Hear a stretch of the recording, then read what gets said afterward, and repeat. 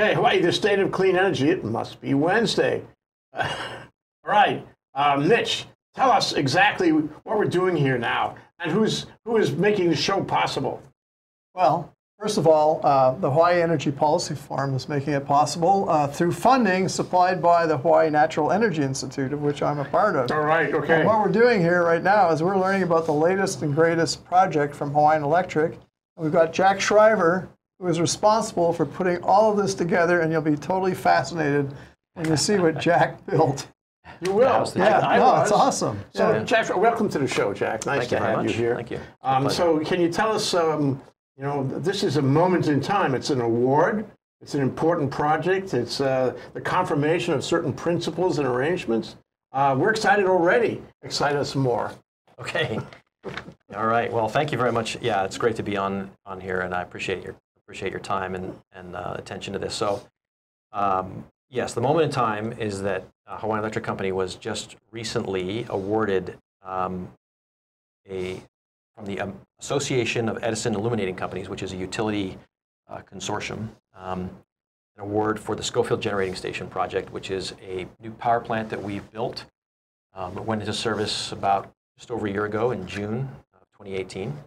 And so the company's been recognized for the unique nature and the unique contribution of that power plant to the way utilities do business. So what exactly is unique about it? Well, the thing that's most unique about it is the business arrangement that brought this plant into fruition, the way the project was developed. And it's a public-private partnership between the Department of the Army, and specifically the U.S. Army Garrison Hawaii, and Hawaiian Electric Company. And at the core of that arrangement is that the Army provided Hawaiian Electric Company land, just over 8 acres of land, on a 35-year lease. And in return, we have provided an energy security guarantee to U.S. Army Garrison Hawaii, in that we can provide them power within 2 hours of them saying that they are ready to receive that power in the form of a microgrid under certain circumstances, certain emergency circumstances. Okay, well that begs to be unpacked. There's a lot to unpack. Okay, unpack it. Mitch Ewan, unpack. Yeah, okay, so first of all, how big is the plant? I mean, in terms of the power output. Well, it's a 50 megawatt power plant. So it consists of 6 reciprocating engines, big reciprocating engines, which I'll show you some pictures of later. So they're like diesels. Does it run on water? It does not run on water, no. Well, in that case, then, why don't we take the water off the table, because it doesn't bear any relevance to the discussion. All right. Thank you. I run on water. So. But yeah, it's a 50 megawatt power plant, which is powered by 6 big diesel engines. But when I say diesel, I mean they run on the diesel cycle, right? Because this is got pistons and everything. They're not like a turbine. ThinkTech, right? So we're going to talk turbine. No, it's not a turbine. It's a reciprocating engine. But as I like to tell people, these are not the diesel engines of yesteryear, where you would get in behind like a diesel car, and when they stomped on the gas, you'd get this giant cloud of smoke out the back. We don't do that anymore. Yeah, no, these are really and they're quick starting. They are quick starting, and that's we're trying to transition over time our generating fleet from a more base-loaded kind of older style power plants to more flexible generation, what we call flexible generation. And a big part of that is to be able to start up quickly. These particular engines, we can go from cold iron to full power at 50 megawatts in less than 6 minutes. Wow, that's pretty fast. And just as importantly, we can stop the engines in the same kind of time frame. And that's important because for our other power plants, if we don't need them, because there's a lot of solar or a lot of wind, and we can ramp down those power plants, they take a long time to shut down, and then they have to be shut down for a period of time, and then they take a long time to start up. So with that whole time of shutdown and startup, you're burning fuel, and not delivering that energy to the grid. You're using it to start up the plant. With these engines, when you don't need them, you just turn them off, just like your car. This reminds me of the peaking plant at Kapolei. Huh? The peaking plant also runs on biofuel. It's also quick starting, quick stopping. It's also highly efficient. It's technologically advanced, and you only use it when you want it. it's the same kind of approach. I'm sure the technology here at Schofield is better, but the peaking plant was pretty advanced when it was installed. Was it 10 years ago or something? Yeah, you're talking about, I think, our CIP CT1 project, which went into service in 2009. And that project also was operated on 100% biofuel, as this Schofield generating station is. As a matter of fact, when the Schofield generating station went into service, we actually transferred the use of biodiesel from CT1 up to the Schofield generating station. One, because that was part of our arrangement with the Commission and with the Army. Also, because all told, you get about twice as many kilowatt hours of energy per gallon of biodiesel at Schofield than you do down at the Campbell Industrial Park. Why? Yeah. A lot of it has to do with the efficiency. There's two basic factors to that. The main one is the efficiency of the engines themselves. I mean, these are reciprocating engines are the most efficient form of power generation out there, with the exception of some very, very large combined cycle combustion turbines. But the engines themselves are much more efficient than a combustion turbine or a steam turbine, at least when it's operated in simple cycle, which the CT1 is a simple cycle combustion turbine. So that's the main thing. And the other thing is the startup time is so quick, so you don't waste energy. You don't waste the energy and starting and stopping. It's you just, sound like a guy who's been in and around this heavy equipment for a long time. Can you tell us how you got involved? well, I retired from the Navy just over 7 years ago and was looking for work, and I got lucky and was hired at Hawaiian Electric Company, actually hired specifically for this project, and I've stuck around ever since. Can't seem to get rid of me. What happens when it's finished? It is finished. What It is happens? finished. So we've moved on to other projects, and we have a lot of other irons in the fire. Right now, we're just doing our final acceptance testing on a 20 megawatt solar farm down in the Westlock area. So we do all different kinds of generation. So you mentioned about the public-private partnership, and is it okay we spend a little time on this, Mitch? Absolutely. Okay. Go for it. Because that's the special sauce. That's why they got the award. Yeah. You can't do this sort of thing without a public-private partnership. Yeah. You know, put the land, the technology, the connections together, and then you have to have a public-private partnership. So how does that work? Were you involved? Were you involved in the making, the negotiation, the term sheet for this public-private partnership? Yes. Yeah, I was. So by the time I had joined the project, we already had an MOU, a memorandum of understanding with the Army. The MOU basically said they want Hawaiian Electric to build a power plant on their land, and they're willing to provide that land to us in return for some credit for renewable energy and some energy security. And that was about the extent of it. And we said, we want to provide you with this. We took that MOU to the Public Utilities Commission, and we went through a very long, detailed regulatory process to get the approval. What were they focusing on? What do they need what do the PUC need from you to be comfortable with this? Well, I think that the main thing that the PUC, they're as the regulators, they want to make sure that we as the utility are providing value to our customers. So that was pretty much every question that they gave us was about how is this benefit customers? What is the benefit to the Army? What's the balance of benefits to make sure that the terms are fair and beneficial to all of our customers? So that the deal that we worked out was all contained in a lease. So we leased this land for 35 years from the Army, and the terms of that lease basically say that the Army will provide us the land at no monetary cost, but in lieu of providing them cash for the land, we will provide them in-kind consideration. And that in-kind consideration comes in the form of an energy security guarantee. Once we have built this plant and tested it out, that we will maintain its ability to, under certain emergency circumstances, carve out a microgrid out of our existing grid that feeds the Army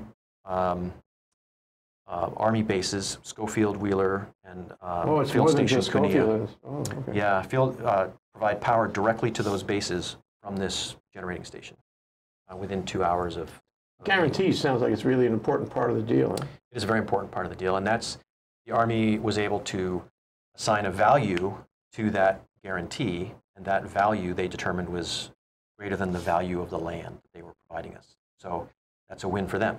They have a parcel of land that they weren't using, provided it to us, and in return they get the energy security guarantee. The benefit to us was we get a parcel of land that we can build a power plant on, which is a little bit challenging to find here in Hawaii. And we got the land for very low cost. And of course, that savings on the project cost is passed along to our customers. In the way of lower rates and right, lower cost for the project, and therefore lower rates. Yeah. So let me unpack it from my own understanding. So they have the land. You take a lease of the land, and you bankroll the design and creation of the plant. Correct. It's yours. We own it and operate it. Own it and operate it. And then you sell the electricity to Schofield and other Army facilities. But do you sell it outside the Army or just to the Army? The power plant serves all Hawaiian Electric customers, just like all the rest of our power plants. Because it's all on the grid. It's normally tied to the grid through one of our existing substations, and it's dispatched every day and provides power to your house and my house and this TV station, et cetera, just like the rest of our power plants. It's only under certain emergency circumstances of things like enemy attack and hurricane and things like that, where if the Army calls on us, then we can carve out this microgrid and provide power to them directly. And we also have the ability, the capacity of the plant, 50 megawatts, is greater than the demand that those 3 Army bases normally have. So in the event that everything's working properly and we've microgridded the Army and we're providing that power, we then can expand that microgrid. In the event that, let's just say that there was an island-wide outage, we could expand that microgrid to provide power to, for example, the town of Wahiawa. Certain sections of the town, like the hospital and the fire department, to make sure that the emergency services have power.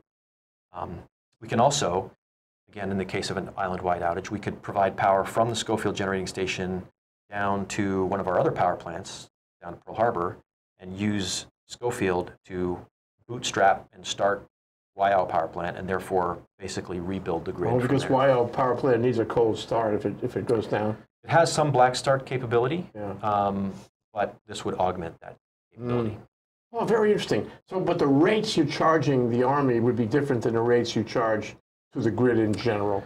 Actually, because of the special deal. No, they're on their regular payment plan that they were on before. Okay. They don't pay any more or any less for the power than any other customer does. The deal is all about we get the land at no cost, and they get the service, the energy security guarantee. The rates remain the same. So what's the guarantee like? Oh, I love this. What's the guarantee like? Ordinary customers, either residential or commercial don't have a guarantee. But in this case, it's military, and guarantees are important to the military. They have to function in all oceans, all seas, to use the Navy term. So what is it like? How does it work? So the guarantee is that in the event of one of these triggers that's in the lease gets activated, then we have to be able to provide power to the Army service area, which is these 3 military bases, within 2 hours of them saying that they're ready to receive it. And that's pretty much it. And if we fail to do so, then we start owing them rent because we failed to deliver on the security But you shouldn't guarantee. have a problem with that because it's fast starting anyway, right? We shouldn't have a problem with it. I mean, there's a lot. It's not just the power plant that has to work for this delivery of energy, right? The power plant makes electricity, but we also have to be able to deliver it to the customer. And that involves, so as part of this, in order to be able to execute on this guarantee, we had to make modifications to portions of our grid, install some motor-operated switches and some SCADA, supervisory control and data acquisition. Basically, motor-operated switches at certain places, so that when we're called upon to do that, our folks down at system operations can operate those switches, open those switches to create the microgrid, and then we start up the power plant and bring up the Army bases. So did the Army have to do an upgrade of their equipment also, or was it just your end of the grid? The Army does have, yes, they do have to do some upgrades at their substations on the bases. Yeah, they have to upgrade their protection relays. That's at their cost. At their cost, yeah. Well, So what about permitting? Because this is on federal land, and the authority having jurisdiction is the base commander. Mm-hmm. So what were the challenges? Did you have any challenges with the permitting? Was it easier because you're dealing with the feds, or did the feds still have to follow, the other, the county's laws? How did that work? Well, that's a really good question. Permitting was it's a bit of a, I don't want to say gray area, but this was unique, right? Mm-hmm. So it was the first time that a lot of people were considering the kind of project and permitting that we needed to accomplish here. So we did an environmental impact statement. Right. Actually, the Army performed an environmental impact statement as a prerequisite to leasing federal land. Right. And that's as required by the NEPA, the National Environmental Protection Act. Right. We, because we were building a power plant, had to do an environmental impact statement under Hawaii state law. Right. So the Army did the EIS. We paid, we pitched in for the part of it that was necessary to comply with state law. Okay. So that was part of it. We had to get Public Utilities Commission approval. Sure. We had to get an air permit, an emissions permit for the power plant, and so we got that through the State Department of Health and the EPA. In terms of building permits, we did that through the U.S. Army Garrison, Hawaii. They provided us the permission to excavate the land and build the power plant. You don't need state or county permits for that. It's the preemption. That was a discussion, who would be the authority having jurisdiction, and so that worked out. It worked out really well. Okay. We built the facility to commercial codes. Mm-hmm. We built it to city and county codes, all the codes that we're familiar with, which was a great part of this partnership is working out the details of that permit. Sure. Because it could have been very difficult, and it could have gone smoothly, and the Army really was a good partner to work with on that. So the garrison commander, when you put that together, that was Colonel Dawson, right? He was an electrical engineer by his background. Yes, Colonel Dawson was the CO during the actual execution phase. Yeah, okay. Before all the negotiations happened before him, he was kind of handed this deal, and then he was the base commander from when he was actually there for the groundbreaking, and the dedication ceremony was like his last week in command. Right. So it was like he was there for the whole execution part. Perfect guy, though. You would think from the construction video that it only took 90 seconds to build, but it was about 18 months. So can we roll the construction video now? Would now be a good time? Sure. Just before the break? Yeah. Do we have a break? We do have a break. So yeah, here's this construction. This is a time-lapse video, about 18 months of construction. There's the civil work starting. We're digging all the foundations and the trenching. You got two different angles that you're seeing here. We didn't actually move quite that fast, as you can see in the video, but there's the foundation being poured, the concrete for the main building. Substations being built on the left. There go the fuel tanks in the background there. And there's the main building being erected, and then in a moment here, you'll see the engines being delivered. Just a blurb. There's the radiators. There go the engines. You kind of, if you blinked, you missed them. There they go. Switchgear building. The stacks are being erected in the background there. Now there's the other view. You can see the stacks going up. The radiators right center stage there, and the fire water protection tank off on the right.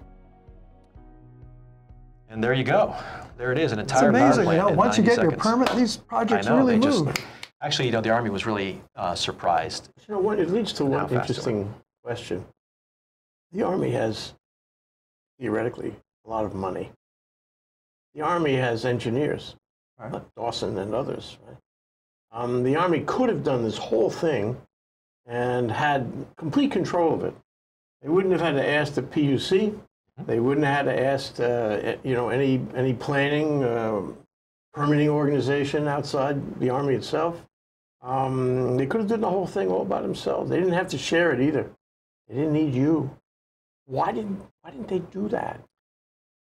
Well, a lot of good reasons why they didn't do that. First of all, it's not their mission, right? Their mission is to train and deploy soldiers and national security. It's not really to run power plants. So they didn't really want to do it. Secondly, military construction dollars are just as tight as anything else. Who knows when they might get diverted to some other project. From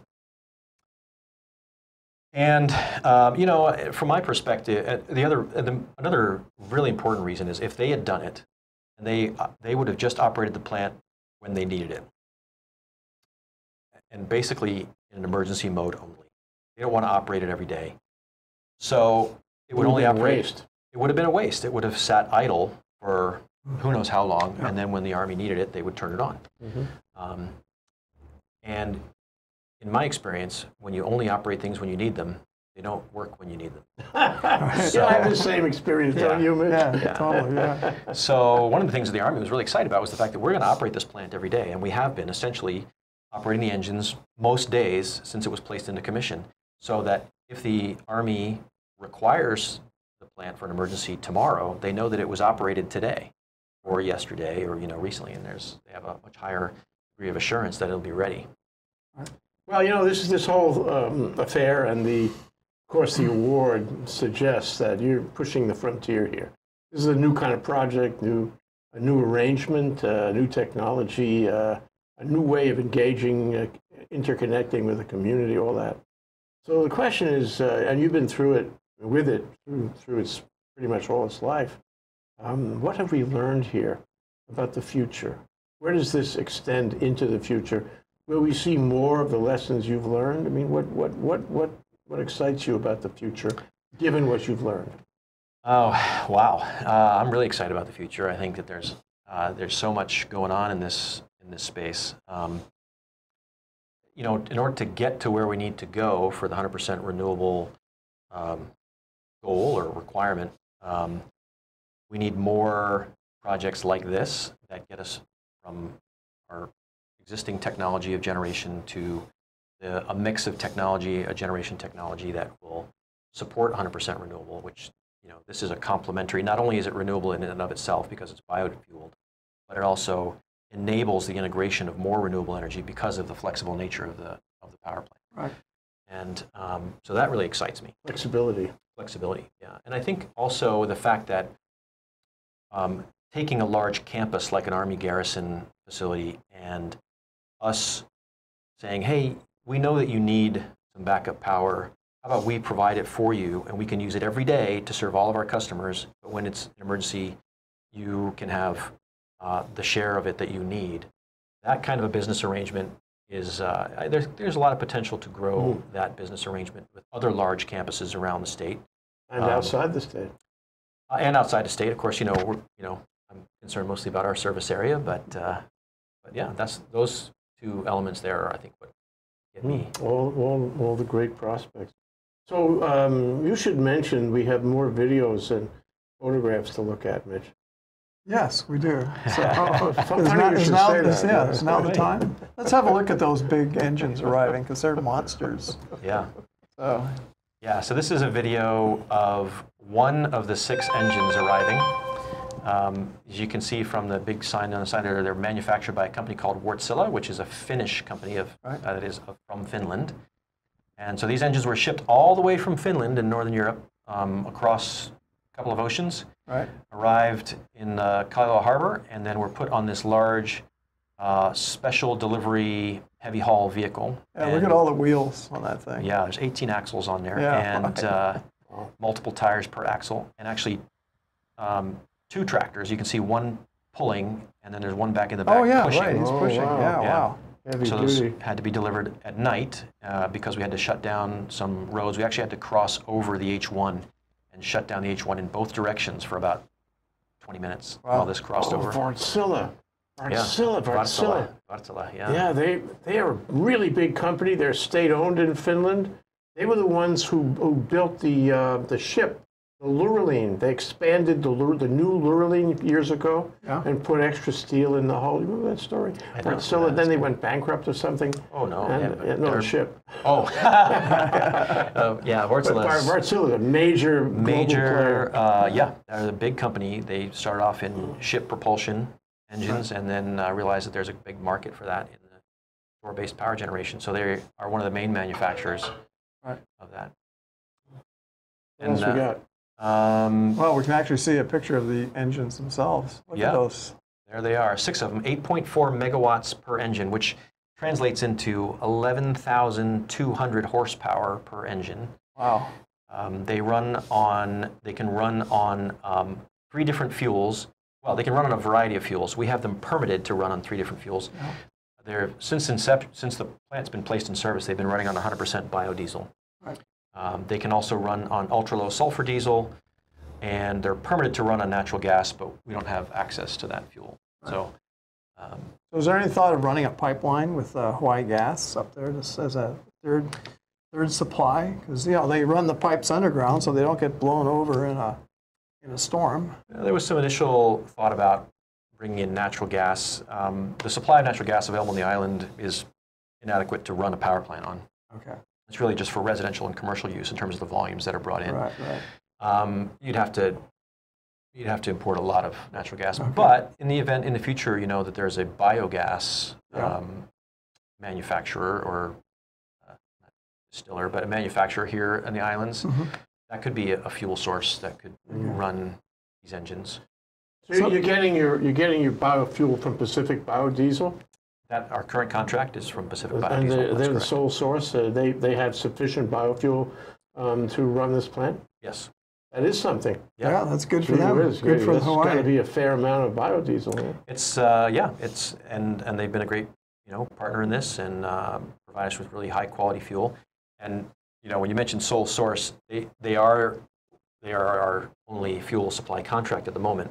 They do compete for that contract, so it's not like a sole source award because they're a local company, but they have won that competitive procurement process the last, I think, 2 times that we've done it. Yeah. So, they're doing well. They also do the airport, I recall. They do. They light the whole airport with biofuel. Well, we provide the fuel through a contract with them to the airport distributed generation facility there. So let's look at the rest of the pictures. We're not done. Okay. Yeah. Well, I have one question about the waste heat. Do you do any waste heat recovery at this time, or is that something you would look at? No, we don't. We did consider that, but the benefit that we would get relative to the cost didn't pencil out. So with reciprocating engines, you get a lot of waste heat from a combustion turbine. Right. From a reciprocating engine, there is waste heat, but it's not of the quantity and quality that really gets you a lot of bang for your buck. Okay. So it didn't work out. Got it. Okay, what do we got left? Probably, there's the plant from up above. I think probably most importantly, if you could show that picture that we had queued up for my boss there. There he is. There we go. This is the picture of the day. This is what it's all about. That's right. The handsome Alan Oshima receiving our award from the Association of Edison Illuminating Companies. I believe that we were one of 4 awardees out of, I think, 80 or so really? awards that were considered. Yeah. So that was awarded to us in Naples, Florida. Recent meeting. Well, congratulations go to you. I think it's terrific what you've done here, and there's more to come. And it's another chapter, yet another chapter for developing renewables here in Hawaii, and it's a major step forward, and all kinds of promise and prospect going forward. Yeah, thank you very much. I appreciate it, and thanks for the recognition and the time to talk about it. It's been a lot of work over the last couple of years, and it's been very successful. So you can do us a favor, though. You can send this to your vast network of people on your email lists at Hawaiian Electric so they can see the show and get it out there. Sure. So that would be really helpful to you guys, and it'd be very helpful for us, too. Yeah. So. All right. So, Mitch, what are your closing thoughts on this? Where does this take us, and what does it mean in the larger firmament? Well, first of all, it's an innovative project. I think the partnership between the Army and the private companies is the way forward. You know, we're doing that in other areas, like in transportation services contracts. Riley Sato on the Big Island has developed a concept, or not like, we actually passed legislation to do that. So now, instead of piecemealing, for example, building up a fleet of buses, you can go out and order 40 to 50 buses in one shot because the private company is paying for it, plus all the infrastructure to supply the fuel and, very important, the operation, or certainly the maintenance of it. So that's the same kind of a project, and that's just starting up. And that was made in Hawaii. Yeah. That's really unique. So, made in Hawaii. So what you did is unique too, made in Hawaii. Yeah. Well, we got all these great projects, and we have to keep on doing them. We have to keep the public informed about them. Right. We have to keep the level of excitement up. Right. So, you know, thanks very much, Mitch Ewan. And Jack Shriver, thank you very much for coming down and doing this. And wow, we have to do more. So we'd like to follow up with you in a few months and see how it's doing, and see on your plans for the next one. Sure. I'll come back and talk in a couple months about our solar farm that we're placing into commission here shortly. So, okay. Good. Thank you, Steve. Thanks. Appreciate it. Thank you. Thanks, Jack. Gentleman and a scholar. Aloha. Okay. Aloha.